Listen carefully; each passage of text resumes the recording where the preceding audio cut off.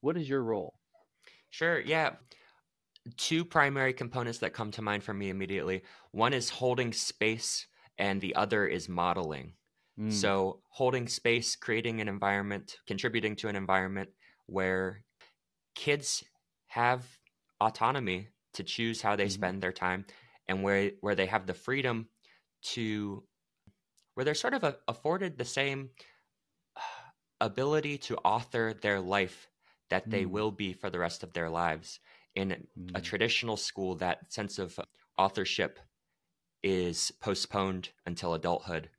But we think that, at least at the Circle School, what we believe is that the best way to be ready to steer your own life in a satisfying way is to start doing it and practicing it as early as possible.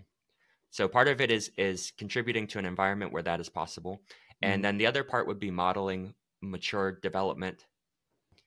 Our kids, we have an age mixed program, students as young as 4.5 and as old occasionally as 19, typically 18, so K through 12, are all here at school. And it's a mixed age community among the kids and as well as the adults. So everyone here is modeling their various stages of development. And it can be a really wonderful thing where younger kids look up to older kids.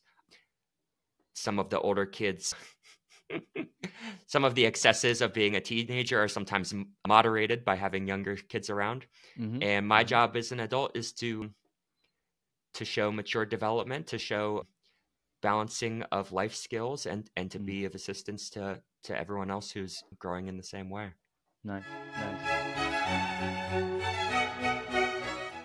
This is the Agentic Schools Podcast, where you will learn about schools from around the world where children's agency to make decisions about their learning and living is more important than their academic skills.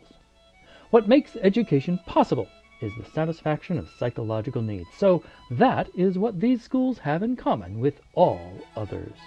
What makes a school agentic is satisfying those needs particularly well.